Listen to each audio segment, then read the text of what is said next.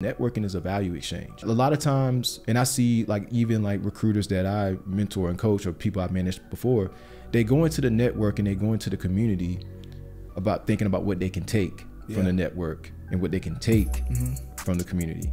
And there's nothing wrong with that. You go out, you go network for that, so to get something, but also think about what value can I add to my network in my community, because that's what it is a value exchange. Anytime you go to a tech conference, anytime you go to a mixer, anytime you go to even a non-industry event where people are just around, think about like, okay, you know, these people can do this for me, but what can I do for people? Right? So for a recruiter, that's why I said you should be doing resume breakdown sessions like I'm doing. You should be coaching people. You should be doing the greater good.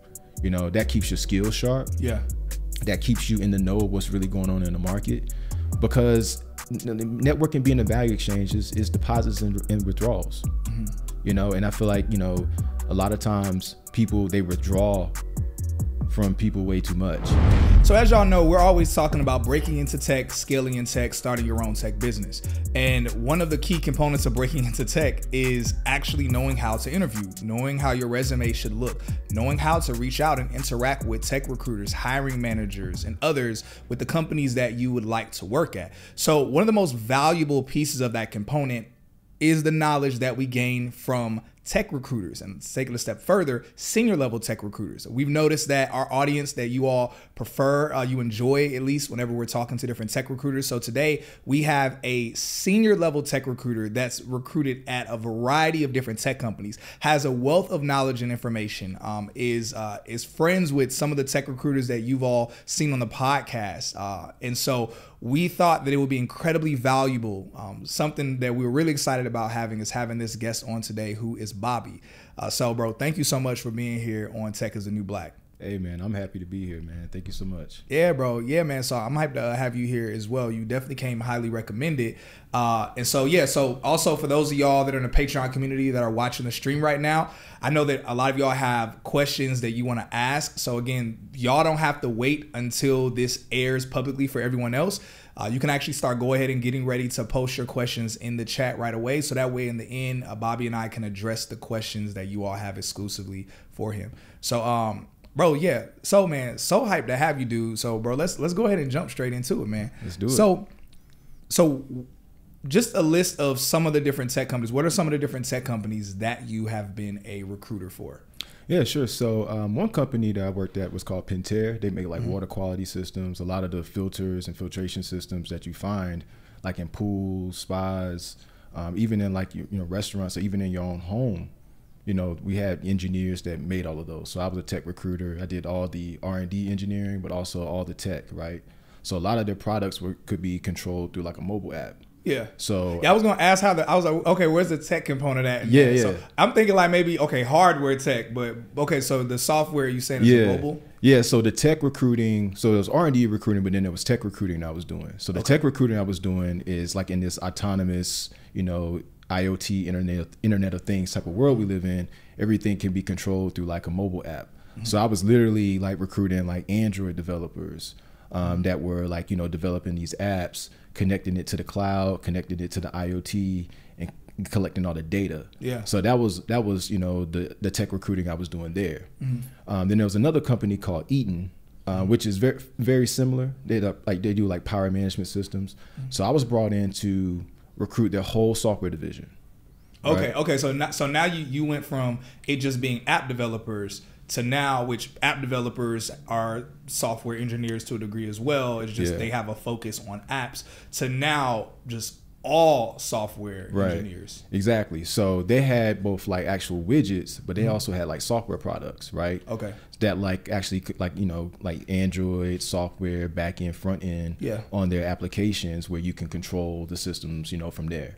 So I was responsible for all of their, what they call the digital footprint, their digital division, right? So it was front-end developers that I was recruiting for, back-end developers, even some full-stack people, cybersecurity. I did a lot of that at Eaton to secure the grid, the power grid. So that was a company I worked at. And also Amazon Web Services. I was a senior tech recruiter there. And basically, we all know what that is. That's the cloud, right? Yeah. So basically, those are a list of some of the companies I worked at. Yeah, we've had a couple, well, we've had two guests who've been at AWS who've been here, and one of them actually is a principal cloud developer. Shouts out to Ed, who was on here recently, who dropped some really good nuggets and gems. He's no longer there, but he used to work at AWS, and he transitioned on. So that's super dope. You know, this is a sidebar question. This is a complete sidebar question. What are some of the pressures that a recruiter has to deal with when it comes to recruiting? Because I'm thinking about you saying, okay, you've been a technical recruiter for these different companies. On one end, okay, you're a technical recruiter for a company where you were just over recruiting for people who are developing apps. But then the next company, you were over all of the software engineers, including cybersecurity. So it's like whenever people are not performing at a company, does that ever come back on the recruiter? Like, let's say it's like, okay, a volume of people that aren't performing, and it's like, yo, all of these people were recruited through you. Is there any pressure that's placed on a recruiter? Well, I think like a great recruiter and a recruiter that's really, really passionate about their work, I think they definitely care about the longevity of the candidates they hire. Yeah. Right. The first half of my career was agency recruiting. Okay.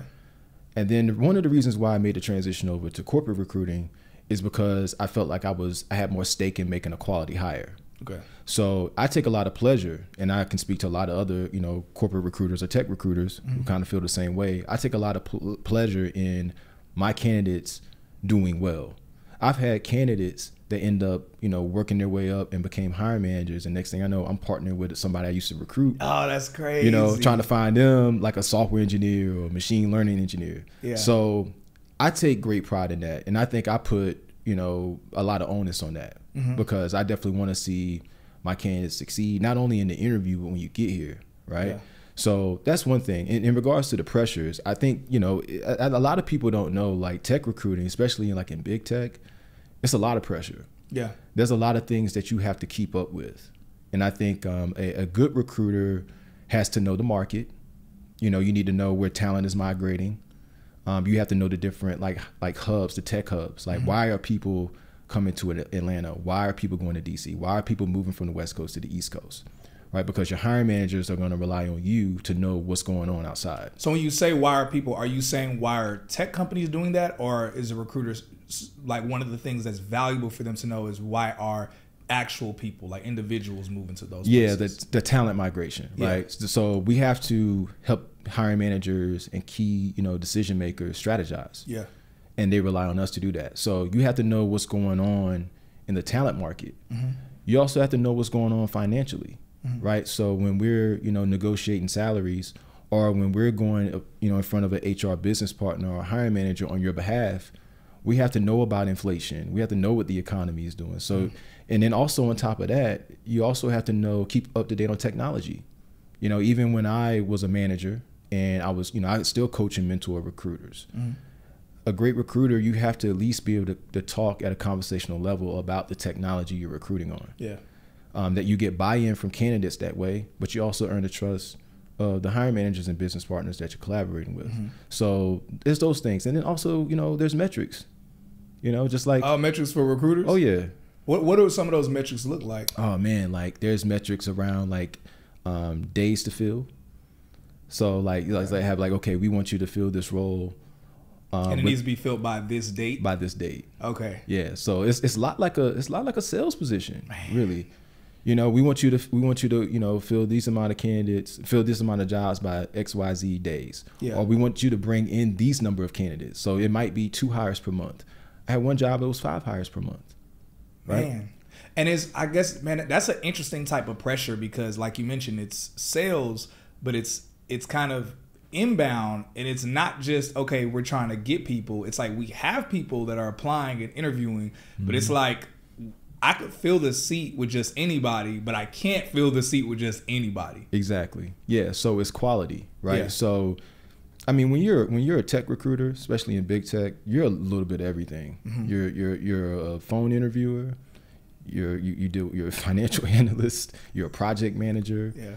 You're a diversity advocate. You're a lot of stuff, man. And a lot of people don't realize it's more than just interviewing candidates and putting them in front of a hiring manager. Also, then you're a coach.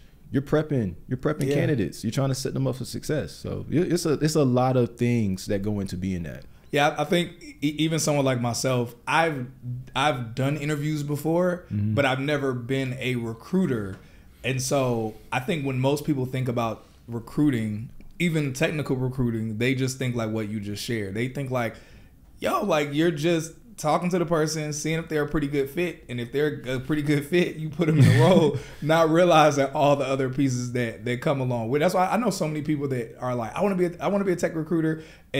And I'm pretty sure they don't know all the pieces that you just shared that goes into it. Yeah, it's a lot that goes into it. Yeah, especially when you're full cycle. It's a lot that goes into it. You got to be a negotiator. You got to be a closer. Yo, that's wild. I didn't even know so much went into it, man. Extra respect goes out to you and other tech recruiters. So you talked about big tech. So you worked in big tech. You've been a recruiter for big tech. You've been a recruiter for like small to medium sized tech. What are some of the differences from your experience and some of the differences that you think will be good for people to know who are applying to big tech versus small to medium sized tech companies? No, good question. So like with big tech, just working in big tech or even being just a tech recruiter, like there's always so much innovation all the time. Like the technology changes, the product changes. So in big tech, you gotta keep in mind you're working around like engineers and technologists that's always thinking big, right? They always, you need to think big. Stop thinking small. Think big. So it's like just like the sheer ability to keep up, because not only is their technology and their product is changing, but also the industry is changing. Yeah. So it's like it's fast paced. It's more fast paced, not only from a work standpoint, but from a technology and innovation standpoint, versus some of the smaller or mid-sized tech companies. Yeah, they're innovating and yeah, they have quality products, but I just see the biggest thing for me is just the difference in pace. The pace is a lot faster across the board, no matter. It's faster in big tech? Yeah. Okay. Yeah, than it is in some of the smaller. Even though in the smaller mid-sized companies, you can wear multiple hats. In big tech, you have your hat, but it's still like staying abreast of what's going on. And the learning curve is much more robust. Yeah. Yeah. Okay. So that being said, now that leads me to the question of how did you grow and scale to being not just a recruiter, not just a tech recruiter, but a senior tech recruiter in big tech? Because all of those pieces, it's like, again, there are people who don't really know what they're doing when they're stepping into it. So I would love for you to share, one, kind of how you got into it, and two, at this rate in this day and age, how others can like kind of follow in those footsteps. Yeah. So my journey, I've been a tech recruiter for 14 years. Ooh. So, man, I've looked at resumes every day for 14 years. Yeah. And I've sat in a lot of interview debriefs, resume review sessions of my candidates and even people who weren't my candidates. So I've seen a lot of things that make a candidate successful and go far in the interview process, but I've also seen a lot of things that kind of repel a candidate from going far. Man. So I bring that experience, but I think one of the key things that kind of separated me and kind of helped me grow was paying attention to the trends. Yeah. Not only in tech, but also in my profession. And when it was time for me to, go outside of, the confines of my company and network and talk to people and consult, it's like, wow, like you have a big knowledge base. Like, could you maybe come, talk to these people and kind of like share what you know. So that kept happening. I kept learning, kept growing, and like I said earlier, really learning the technology. Now, don't get me wrong. I can't go in and do any UI UX. I can't do any back end code. You put me in front of Kali Linux, I can't pen test anything. But I gained the respect of the people who were the technologists. And that's how I really ultimately got into big tech. I got recruited in because of the work I did and networking. I think that's one thing a lot of people don't put a lot of emphasis on is networking. Yeah. I had a great resume. I have a good resume now. You can have the most optimal resume, but being a subject matter expert in something and being able to network where people can kind of hear that passion and you're able to put your knowledge on display. That's why I got a call from big tech. Yeah. You know, so, and the way I got in is because somebody referred me. Okay. Yeah. So, I mean, and I think that's a big sleeper. Like these companies do employee referrals. Yeah. So you're saying even in the recruiting sub industry, there's value to networking, so that way you can get doors opened up, even to be a recruiter at certain tech companies. Yeah. Wow. That's crazy. I guess many people think, because we almost see tech recruiting as, and again, obviously there are different sub industries in tech. You have pre-sales, you have you have the cybersecurity, you have the product, and you have recruiting. But I guess most people kind of see it as like, okay, it's all of us, and then there are the recruiters. Not like a weird separation, but like, okay, y'all's experience isn't the same. But the more I'm listening to you, the more I've spoken to other people like Shanae and other guests, other tech recruiters, I'm realizing, man, y'all's experience sounds extremely similar, extremely similar. Yeah, yeah. So, and that's really, I think, being a tech recruiter. I mean, if you're looking to get into tech, but you're not a technologist, I think that's a great way. Yeah. We're HR, but the way how I've learned recruiting, just like in development, there's front end and back end. Yeah. In tech recruiting, or just in HR actually, that's front end and back end. Okay. So I look at talent acquisition, and tech recruiting is the front end. That's the front office. Like, you're dealing with the people, you're consulting, you're collaborating, you're working towards a goal. You're going to, industry events, career fairs, things like that. Yeah. Versus back end HR is more like, policy, procedure, garnishments, HR law, things I wasn't necessarily interested in. So you don't have to necessarily be real knowledgeable of HR. You have to have all those things that I mentioned before: project management skills, ability to communicate effectively, ability to learn, research, know your markets, and things like that. So, if anybody was looking to, get into tech and, maybe not necessarily go the sales engineering route or the SDR route, like tech recruiting is a good launching pad. I had no tech recruiting experience before I became a tech recruiter 14 years ago. I was right out of college. They don't have a degree for tech recruiting. You were a tech recruiter before I even knew what tech was. That's crazy. Yeah. That's wild. It's been out for a while, but it's grown so much. Yeah. So yeah, that's really kind of the breakdown with that. Man, so I try to do my best to have these questions prepared, for myself, but two for Eric, so that way he's able to know how to kind of cut these videos up better to make his job easier. But I can't help, I always have like real organic questions that like pop up, because I think people don't realize I really enjoy talking to the guests. I actually enjoy interviewing. I enjoy these conversations. And so I have a couple like sidebar questions that I have. And so within tech recruiting, like, there are certain roles in tech, and I'm speaking just from my vantage point of what I see. There are certain roles in tech that are very secure, almost recession, almost layoff proof, like cybersecurity, where it's like companies really need that security. But then there are like other roles, like, let's say someone being just a software engineer, and it's like, okay, after the product is built, it's like, depending on what's happening with the company, depending on what's happening in the market, the company might or might not need that software engineer anymore, and depending on like their tenure. What are some things that a tech recruiter can do to really solidify their position at a company if the company's deciding, hey, we need to do some type of shrinkage, or we need to do like a freeze? Like, how can a tech recruiter at a company best set themselves up to be, I guess, almost like recession proof type of thing? Because I mean, bro, you've been in the industry 14 years, you've been killing it, you've made all types of moves, and it's like, yo, like, I'm sure that you've seen recruiters, because I like talking to you and talking to a couple other recruiters I met, I'm like, man, some of y'all take this very seriously, and I can see that. So what are some things that you think will be good for recruiters who are trying to scale and grow to where you're at, and aspiring recruiters to do, that could set themselves up, one, for success, but two, to make themselves stand out even at their own company, that kind of brings them additional value? Yeah. I mean, besides, performance, right? Outside of like hitting your performance targets and everything like that, I'm a real advocate for recruiters having a brand. Okay. Yeah. Like right now, like in 2023, like Okay. the world is digital. You know, It is. you get everything. You can get to know somebody from an app. Like we all got a LinkedIn app on our phone. Yeah. Right. So I think one of the things is, you know, always making sure that not only are you adding value to the company, but you're adding value to your network and your community. Mm-hmm. And one of the key things I would say, like even with the recruiters that I mentor, right? Mm-hmm. You know, you want to be networking.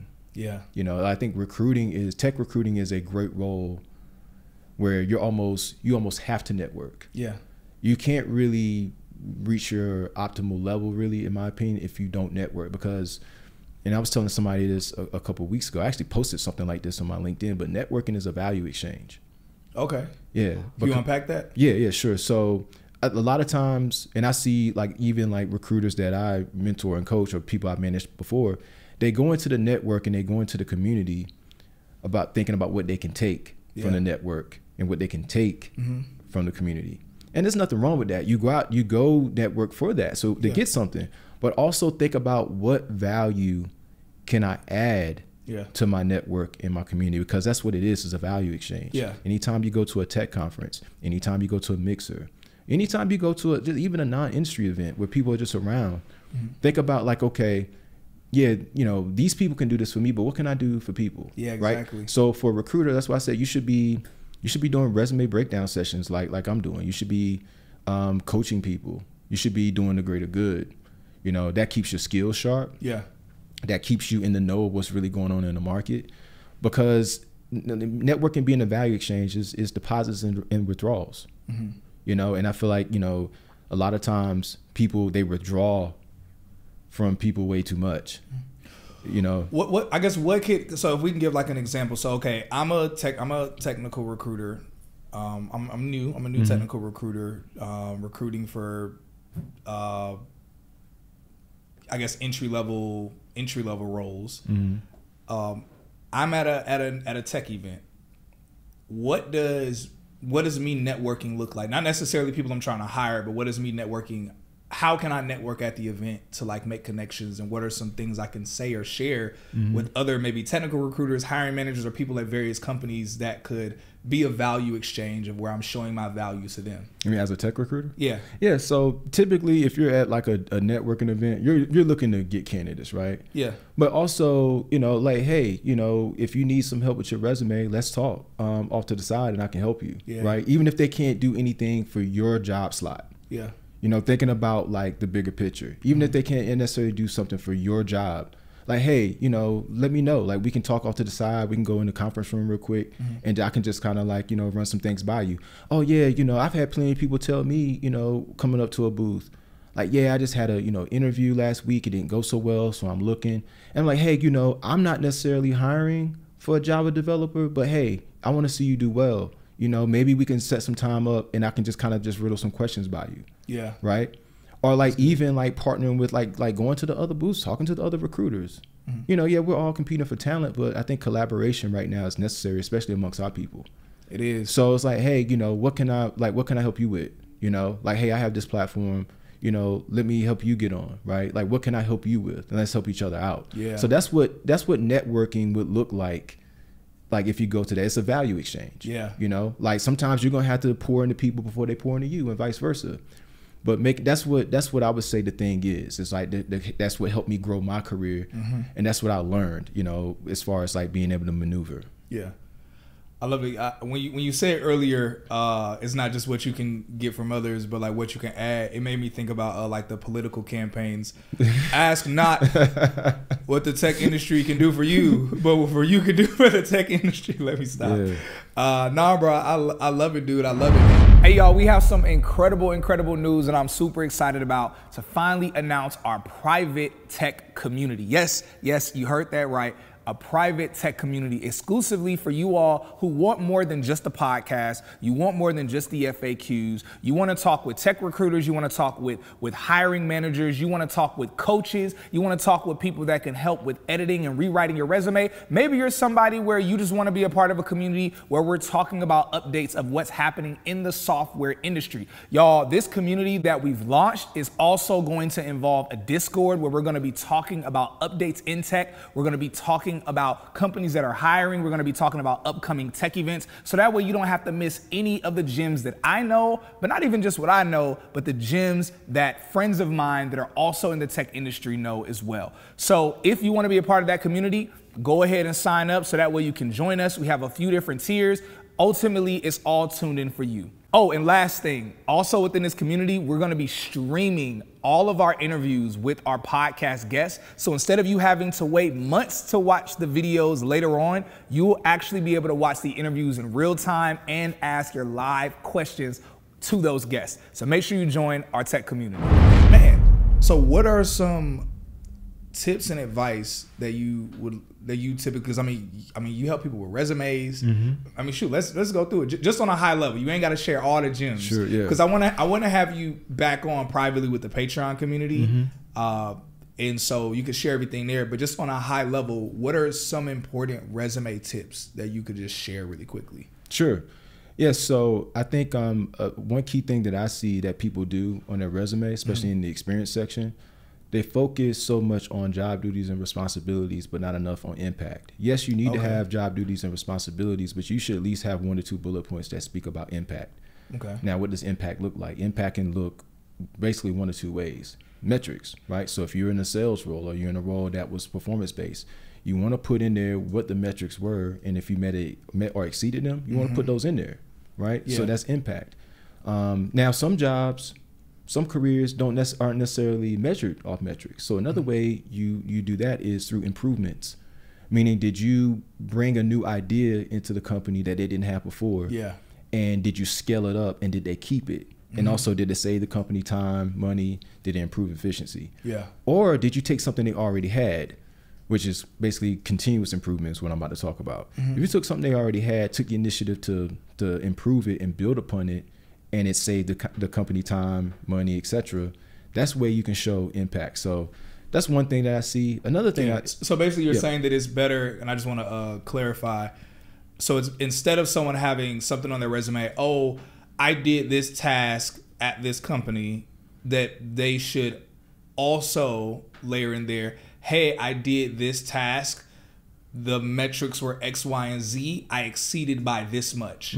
So they should not just say what they did at the company, their duty, but they should say how successful they were at it, at either accomplishing it or exceeding it. Exactly. Yeah, that's what recruiters want to see.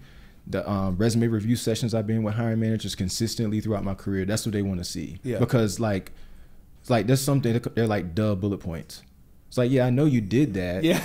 You know, that's what the job entails. Right. Yeah. I want to know how you succeeded in it. Yeah. How did you make impact? Yeah. Because I'm assuming, because you're dealing as a recruiter, you're dealing with a pool of applicants where many of them have all done the same stuff. But if you're trying to choose the best one out of them, you're like, okay, which one of you performed the best? And the only way to really determine that is by seeing the metrics that they Yeah. And I'll be honest with you, as a recruiter, like before I even get the resumes passed over to the hiring manager, I'm going to preference the ones that have impact. Yeah. That I can see it. Those are going to be the ones that stand out. Those are the ones I'm going to want to get on the phone or do a virtual meeting and talk a little bit more about the impact bullet points on the resume. Yeah. I love that. Yeah. This is a crazy tip. I hope y'all are taking this advice, because I know most of our resumes have looked like that. I recently have updated my resume to have those factors. I noticed a huge change in terms of like recruiters who saw it and them wanting to have me for like a 3rd or 4th round interview. So that's a huge gem that I really hope y'all take to heart, to not just put your duty, but to put the metrics that you either hit or exceeded in there. Yeah, for sure. If I could, name one more. Another one, especially in tech, man, like especially in big tech, is the technical skills. Okay. Man, so I've seen this more so with people trying to break into tech, where they'll put technical skills on their resume. I'm just gonna say it, that they don't really truly have. Oh man. And here's what I mean by that. And I this is what I always say. I say this all the time. Anybody who's been in a resume breakdown session with me, they know I say this all the time. Anything that you put on your resume in your experience section, or especially in your technical skills section, is fair game for questioning and can and will be assessed. Big tech industry, they're really big on their technical skills. Yeah. They will assess you, right? Sometimes the assessment comes before you even talk to anybody. Sometimes the assessment comes after you talk to the recruiter, but before the hiring manager. So what I mean by that is that, to me, a skill is something that you hone over time through rigorous application. Yeah. So when you get into an assessment, you have to be able to perform that skill with little to no supervision at least a moderate level. Yeah. If you haven't done that, if you just got it on your resume just because you're trying to, get at the top of the search, yeah, or somebody told you to put it on there so you can get looked at, best believe you're gonna get in front of a recruiter like me, or and even let's say on the chances of probability you get past a recruiter like me, you're about to get on the phone with somebody who does this for real. Man, you're about to get on the phone. Because after you, they're gonna be talking to someone who actually does that. Who's either gonna be your teammate, who's been in machine learning or cybersecurity for about 5, 6 years, 11 years, or a manager who's been in the game for 21 years. Ooh. They're gonna dive deep into those things. So I always tell people, like, really think about the skills. Like, if you've dabbled in it and you haven't touched it in like a year and a half, that's probably not a skill you should put on your resume. I'm talking about technical skills. Yeah, yeah. You know what I mean? Like, if you, because those are things you can lose it if you haven't been messing around with it. Oh yeah, and like the big tech industry, and I don't fault them for this. They love assessing you. Yeah. You will get assessed in an interview. The interview could be 3 rounds. It could be some companies, it's 5 rounds. You're gonna get assessed each and every time. So I'd rather set people up for success and just really think about that. Like, can I do this at a moderate level with minimum to no supervision? Like, okay, I used to play basketball in college. Okay, so like Kyrie Irving, for example, he's very skilled at ball handling, very skilled at finishing. That man's a beast. You can drop that man in any gym, anywhere in the world at any time, whether he's playing against NBA players, dudes in your church league, or YMCA folk. He's one of the most consistent. Like, any team he's on, it's like he's him. He's going to do his thing. Exactly, because he's skilled. Okay. He can do it anywhere, anytime, anywhere. Yeah. Right? So think about that, like, with your skills. Can you do this anytime, anywhere? And can you at least do it moderately? You don't necessarily got to do it advanced, but can you do it moderately? Because you get into these assessments and these interviews, even if it's not perfect, the hiring managers want you to explain how you got to what you got to on the assessment on the paper. So I just really stress that, because I see so many people, like I said, I've seen things, it's a consistent trend of things people do well, and a consistent trend of things that people don't do well. And where I see a lot of people fall off early on is that they put skills in the technical skills section, whether it's like Java, Python, C, Node.js, UI, UX. But when it comes time to speak to those, and most importantly, when they put you in that environment, and you got to do that code, and it got to make sense, and it got to be logical, and that system design got to be where it's at. Like, just don't cap on your resume, basically. What I'm saying, man. And I see that happen a lot. Yeah, no, I definitely believe it, and I'm sure it's so. Again, I've never had a technical role, so the things, but I mean, shoot, I've had to do demos for, because my background is a sales engineer. I'm a chief marketing officer now for a startup, but my background in tech has been primarily being a sales engineer, and some companies didn't have me actually do a demo for them. But I started noticing the bigger name tech companies that were talking to me, they were like, okay, we actually want to put you in a demo environment. We want to, and they wanted to throw me curveballs for that demo environment to see how well I was going to be able to perform. Yeah. So I could see that. So I wonder, in your opinion, is it more, generally speaking, because you can't speak for every company, but generally speaking, based on your experience, I guess, do bigger tech companies tend to be more nitpicky or cautious in that way than small to medium size? Yeah, I mean, for the most part, yeah. There have been like some small, mid-sized companies that definitely honed in on assessments and things like that. But big tech companies for sure. Like when you talk about like the main companies, the moolah companies, like those top 15 to top 20 for sure. I've seen it more apparent there. Some of the small tech companies, they have come along though. Like your startup companies, because they're seeing the type of talent that these big tech companies are putting in there, looking to replicate that.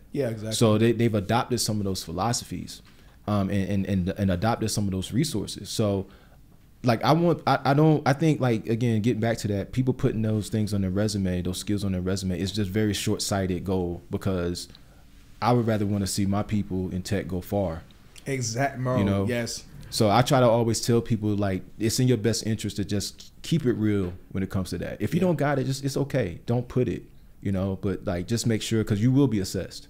Yeah, one of the things I think I see a lot from my community and a lot of people who follow me, and this isn't the majority, but this is enough people that it's a concern to me. I see a lot of people trying to find like the bare minimum that they can do to try to get into the industry.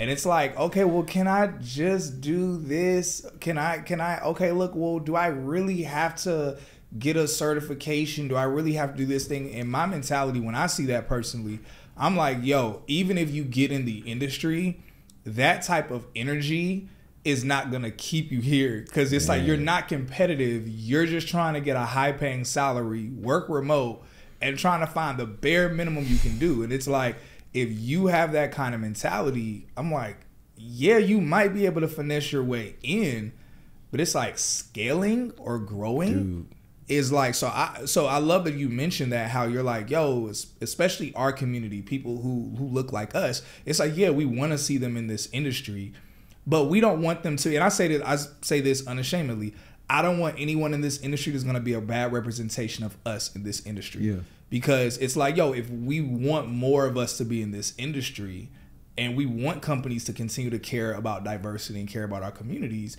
it's like, we can't just be like, yeah, just let's try to get like my cousin Ray up in the industry, knowing that they don't have the work ethic, knowing that they're not consistent. So I guess, what is that, you being in the position of a recruiter, I'm sure that there's this one pressure on you as a black man, where maybe people are thinking, okay, yo, you a brother, you got to help us get in the industry. But it's like, maybe there's a other pressure of like, yo, I can't just help all y'all get to the industry.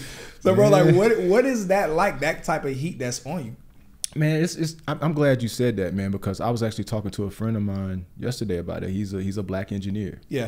And me and him were talking about that. And I think we sell the dream, but we don't sell the journey.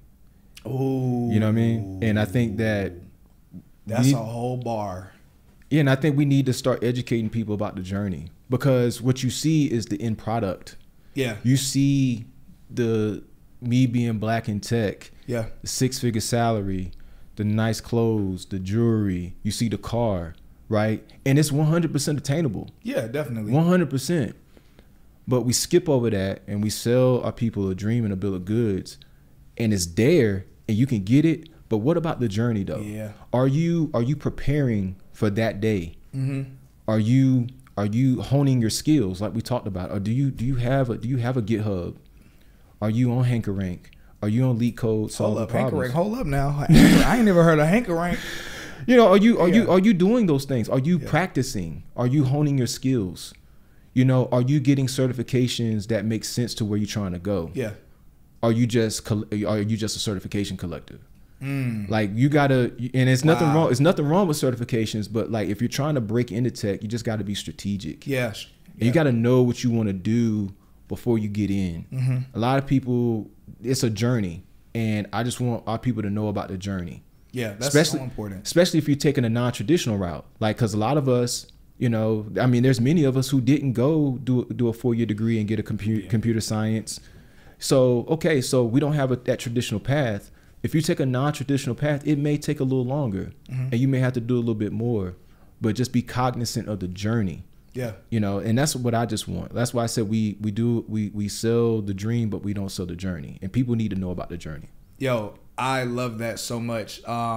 Look, y'all, see a few different people from the Patreon are here in the chat. If y'all haven't dropped any questions yet, please, y'all, we're about to start wrapping up this conversation. So go ahead and start posting your questions in the chat. Really been enjoying this conversation with Bobby here. This has been really, really dope. Bro, man, that last whole part is so important. I think that in and of itself could just be an entire conversation, entire discussion just of the value of that. Because one of the things I've seen, because I did a tech boot camp to break into tech, and many of my close friends have, and that's one of the things that in terms of my brand that I've kind of like told people like, yo, hey, for those of y'all that don't want to do a four-year degree. Now, of course, the roles I usually recommend are not high technical roles, because it's like, yeah, you can't do a 1 month, 2 month cybersecurity boot camp and be proficient as a cybersecurity engineer. What you said right there. You know, you can't do a 3 month full stack development boot camp and be proficient. It's like you can't. But it's like, could you do that for tech sales? Yeah, that's possible. Again, there's still things you have to come to the table with. There's still certain things you have to speak to on your resume. There's still a crap ton of other factors that come into it. So usually those are some of the roles that I talk to people about. Nevertheless, one of the things that I've still seen is I've seen a clear difference between the people who, like you mentioned with the strategy, people who have a strategy when it comes to getting into the industry, have a strategy in terms of them wanting to grow, them wanting to scale, versus people that are just like, hey, I want to get in tech. What should I do? And I'm like, what roles have you looked at? Yeah. I don't know. I want you to tell me. So you don't want to work in tech. You just want to make a lot of money, work remote. It's like you don't really want to work in tech. You just want the money and you want to work from home and you think you're just going to kick your feet up this whole time. And it's like, so seeing that whenever I see those people, whether they do a boot camp, they get certifications, or whatever route they go, they just show up at tech events, I'm able to see a clear difference between how long it either takes them to get into the industry, if they even get into the industry, versus the others that are truly putting the work in. And yeah, I don't think people's initial desire to be in tech needs to be, oh, because I want to be a product manager or because I want to be in cybersecurity. But it's like, yo, you should at least be like, okay, I want to be in this industry because, yeah, I see the glitz and glamour, but let me actually really focus on, let me choose something I actually want to do. Let me learn about it. Let me really see, okay, would I actually be passionate about this to a degree? Could I really see myself doing this? And then, yeah, like you mentioned, like lay out that strategy and then think further. Don't just think, it's kind of like with boxing. I want to use a sports analogy. I love how you mentioned Kyrie Irving, but it's like boxers or fighters in general. It's like you're not supposed to just think about hitting the object. You're supposed to think about punching through the object. And I truly, I've seen the people that aren't just thinking about how can I just get in tech, but they're making plans of like, man, I could see myself growing in that industry. Or I could see myself, you know, for whatever reason, whether because they want to just climb the corporate ladder in this industry or because they want to grow and scale so that they could use that income to invest in something else. I've just seen a clear difference. Even from my vantage point as a non-recruiter, people who they just want to just kind of like do what they can do to just kind of just inch their way into the industry versus those that are like, yo, I'm coming up with a strategy and a plan. And even if that strategy and plan changes, because that happens with life, but those people that are like, yo, I really am trying to punch through. I see the opportunity of what I can do in my personal life and in this industry. And I'm sure you see that a lot. Yeah, I mean, even in my career, man, I mean, I've seen people like non-tech want to break into tech, right? But there's so many ways to do that, right? So it's like you're trying really hard to be a back-end software engineer. And you're doing the code, you're doing all the classes, but you're burning out, you're not successful in it. But the reason is because maybe you're really a cybersecurity engineer. Maybe you're really a sales engineer. Maybe you're really a product manager. So like you don't have to be a technologist to be in tech. And I think a lot of people, they read somewhere, they saw somebody on TikTok who became a back-end coder, but that was them. That was their path. They figured out what they wanted to do before and they worked towards that. That's why they were able to optimize the success. That's why you see that success. So what do you want to do? You might not want to do data structures and algorithms every day. And I sure wouldn't. Right, and that's okay. Yeah. But maybe I want to sell a technical product. Maybe I want to be a product manager or a product developer. Yeah. You know, so just think about that. If, like, maybe you're good with people. Yeah. You know, you can influence. You're a great collaborator. Right. Yeah. So there's other ways you can break into that. Yeah, I love that, because that was how I chose. I because I didn't know a lot about the industry. I knew I wanted to be in the industry, and I knew I wanted to get paid well in the industry, because of course most jobs in this industry pay well, but there are definitely some jobs. I be trying to tell people, look, don't just any jobs. All of them don't pay exceptionally well. Right. But I laid out, hey, what are the top 20 best paying jobs in tech? I looked at all of them, and then I looked at the description of each role. I watched videos on all of them, and then I filtered it down to about 4 or 5 that I was like, okay, I think I could do these, and I think that I would at least like mildly enjoy my job. I won't hate my job. I'll be fine with it. And then, yeah, when I found, for me, the role that I chose, sales engineering, I was like, yo, I get to demo. I get to talk to, I like talking to people. Yeah. I was like, I get to talk to people. I'm a customer facing role. I get to like do a presentation of the product. Like Eric knows, like my background is doing, you know, poetry and breaking down, like whether it's like, you know, theological topics or whatever. It's like, yo, I love doing like breaking stuff down and giving an explanation to an audience. So it felt perfect for me. Right. But there's sometimes there are a lot of people that hit me up and they're like, yeah, I'm doing a sales engineering boot camp. And I'm like, okay, cool. Why did you choose that though?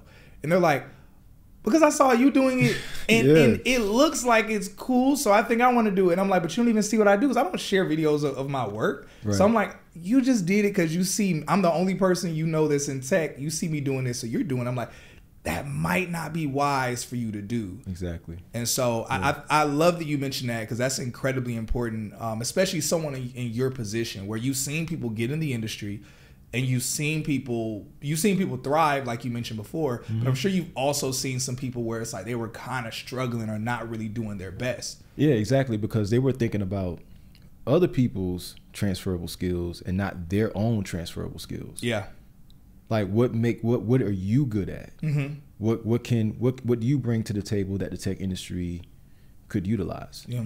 So and that's what you did. So yeah, 100%. Like I think that's important. Like just understanding the transferable skills are a big thing. Just understanding what those are, and then developing a roadmap. And if you need somebody in the tech game to kind of guide you, if you need a career coach, that's the best way to go to kind of help you get through that and kind of guide that along. So yeah. I love it. And I know you provide a lot of different services.